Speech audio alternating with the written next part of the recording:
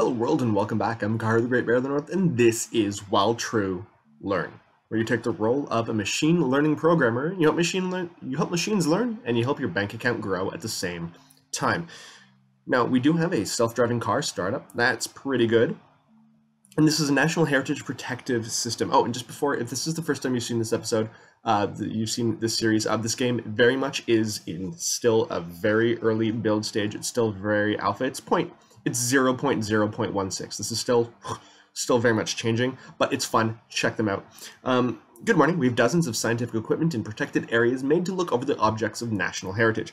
We receive info from our equipment on a daily basis and need to sort it depending on the color of the report. We need to make it work better and react faster. Will you make a program that will help us? Yes, we'll totally do this. And we need to sort red, green, and blue.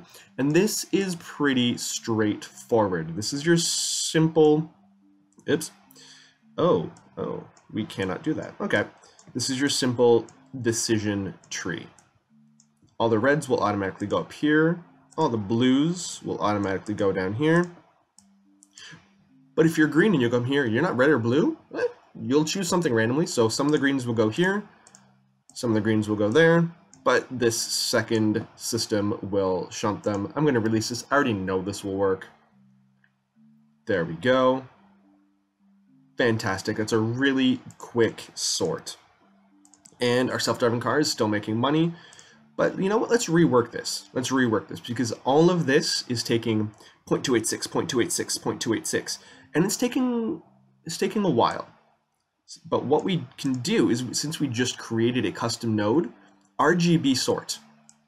That's actually, it will sort everything into 3 in only 0.286 seconds. This will take 0.286 and then an additional 0.286.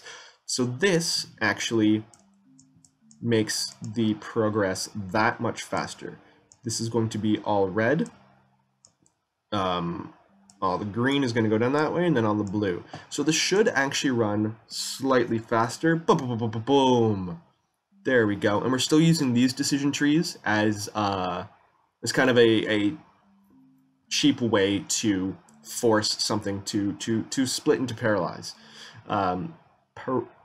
Parallelize. Not paralyze, parallelize. So yeah, it's taking 21.9 seconds. So replacing that decision tree with a single RGB sort system is saving us about 4 seconds per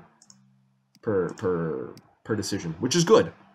But hey, I have a clothing store and I want to know how much money I may get during holiday sales. Help me! Okay, so I'll accept them. Again, red, green, blue, custom nodes. Let's just get in an RGB sort. But you know what we can do? We can make that even faster by dropping in a parallelization. There we go. And we will do 2 RGB sorts. Boom. Red, green, blue, red, green, blue. Test run. And this would be saved as RGB quicksort. Because whenever you're doing one of these programs and you save it, the time that it will take when you use it as a custom node is based on the first process. So if you start off by parallelizing things, your next processes will be that much faster. And I'll show you what I mean. Boo! RGB sorts. Look at that. Look at how quick that's going. Boom. All that was done in 9.8 seconds. Now, here, we're going to rework our startup to make it even faster. This RGB sort is 0.286 seconds. But if you check out this RGB, oh, we don't have RGB quicksort, right? Because this particular system doesn't allow parallelization, which is why we had to kind of fake it through here. Actually, you know what? Let's just see what would happen if we didn't do the parallelization. Would it go any, how long would it take? Will we reach bottlenecks? No, we're not reaching any bottlenecks. Oh, we're starting to. Yeah, we are. Although it is, yeah, it's higher this way.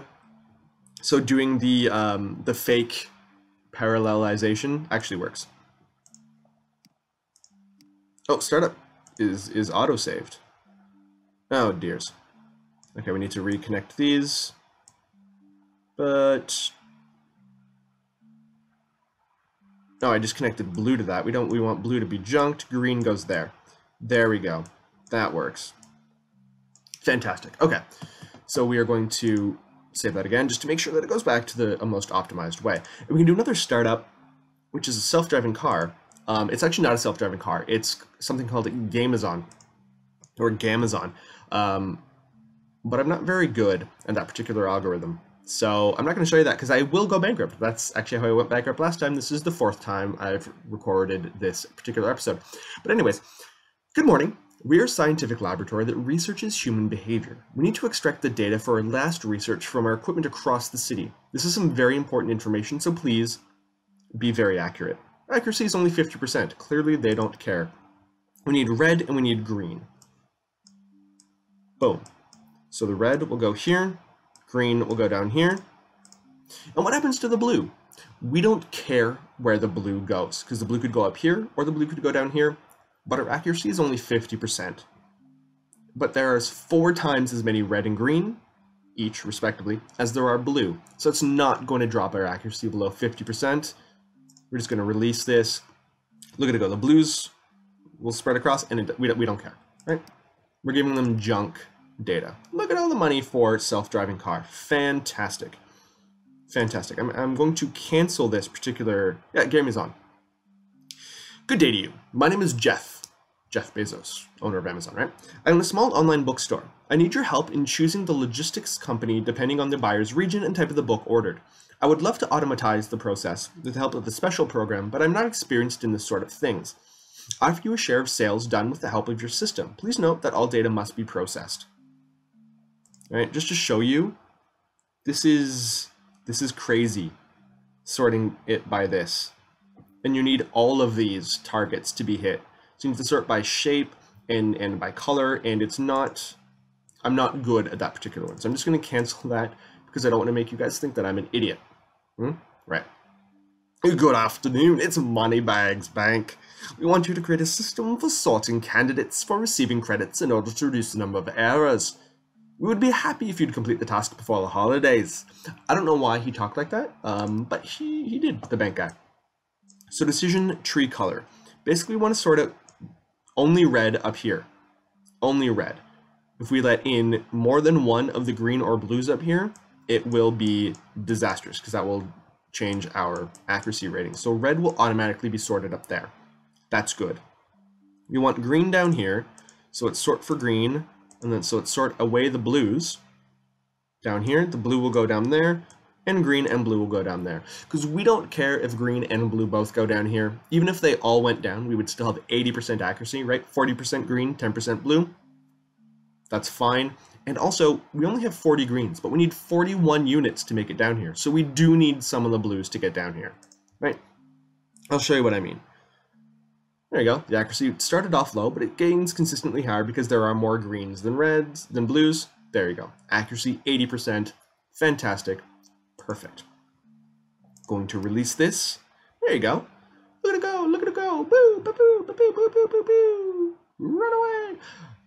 Yeah, there's all the reds in one basket. There's all the greens and the blues in another. And it's fantastic. And our self-driving car is still making money. It's great. Border crossing control system. Good afternoon. We're offering you a contract on improving the security system of our borders. Our cameras detect a lot of violators. You must write a system that will determine the type of vehicle that criminals use and pass the violation protocol to the optimal checkpoint in order to arrest them. Ugh. The most popular types of crossing the borders are on foot, by car, and with the help of a giant slingshot. Accept the job. So we're going to do this. And we eventually do need to sift for basic shapes. So is there any automatic processes we can do? We can do only triangle in 1.19, but that actually throws out the extra materials. So we don't want that.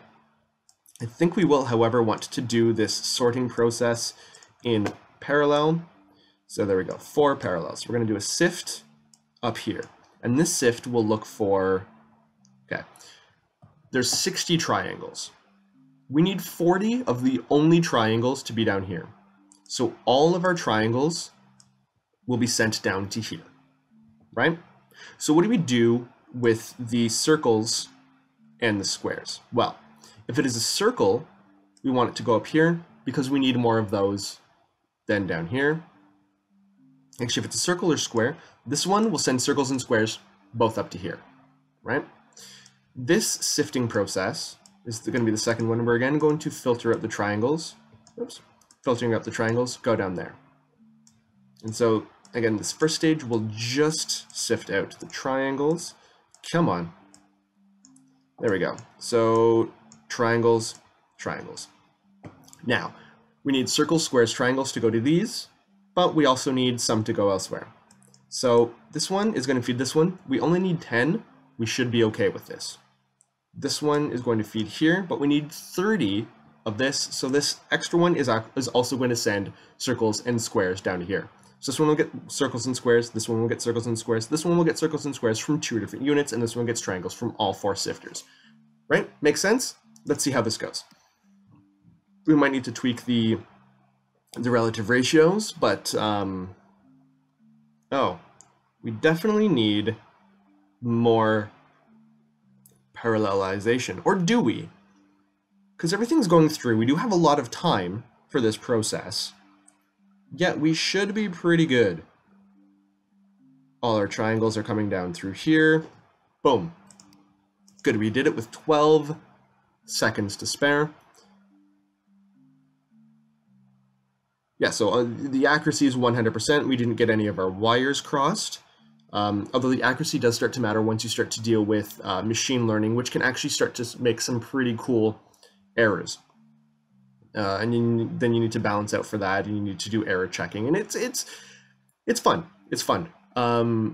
They do definitely need some interface, some UI tweaks with this, but it's a great game, and I'm loving it. I'm loving this game quite a bit. Oh, we can go back to the store, get some new nodes, but the nodes are all coming soon. Right. So we're going to get a home server, which decreases server costs by 5%, and we're going to increase data transfer speed by 5% with our new router. Fantastic. So, good morning. I need to know who to vote for. Can you predict the winner of the next presidential election? We will send you a big database. And here's the thing. We need all our blues out here as quickly as possible. The reds and the greens don't actually really matter. So we're going to not do it that way. We're going to do a custom node. We're going to get a 4 parallel, right? And then a decision tree. We're going to get blues there. And greens, we're going to throw in the trash. So what happens to the reds? Well, half of them will go through this.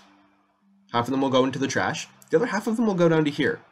So at most, let's just say they all decided to go down through here. We'd end up having 300 blues once we get 4 of these set up in parallel, and we get 6 reds. That's still going to be much higher than the 80% that we need, so we're going to be fine. We are going to be fine with this. Again, blue goes down there, green goes down there. Come on. Come on. Connect all of these. Do a lot of clicking. Let's again just make sure these are all the same, just so that it's easier for us to understand what's going on. Blue goes there, blue, it's not the entire node. Blue goes there, green goes there, green goes there. Release, because I know this will work. Boom. Look at that. Look at all the greens go, all the blues going in, all the reds going the other way. We might need to speed up the processing though. Yeah, we need 8 of these to go. Because we're just not getting, this just isn't being done quickly enough. Okay. Okay. So let's get that parallelization. We're going to get another parallelization right up here. And, oh boy. And we're going to have to do all of that all over again, which isn't fun. Or we can do it in an RGB quicksort. Yeah, the quicksort is actually the fastest way to do this. The quicksort is easily the fastest way to do this.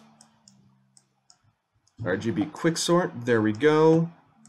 There's 1, blue, red, and green. We'll siphon the red down here anyways. There we go. Send the red up through there, the blue over through there, and the trash can will go over. The green will go to the trash can. There we go. That's much faster. And we can always add an extra 2 of these if we need to, but I don't think we need to. We might. Yeah, we need to get through this a little bit faster. So there's 2 quick sorts. Whoops. We'll get the 4 parallelization here. 1, 2, and some more quick sorts. There we go.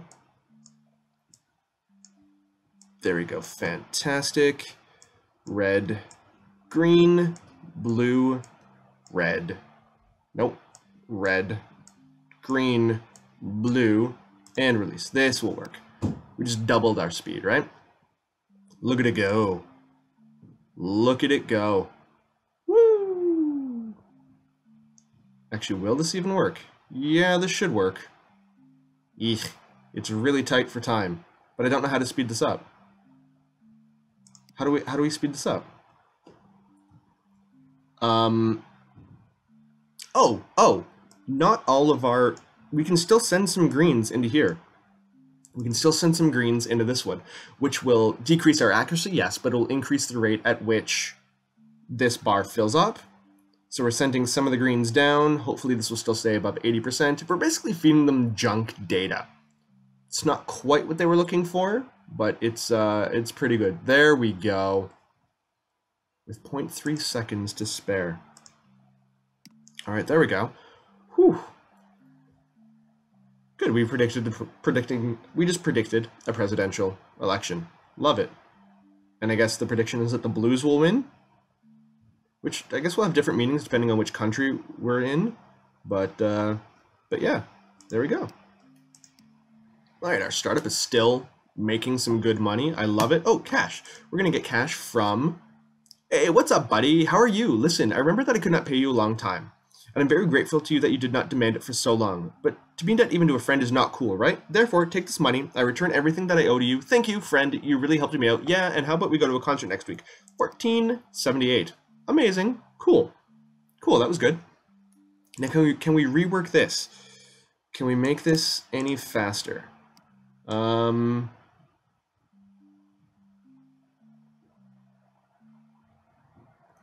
don't know if we can. We do a red-green divide.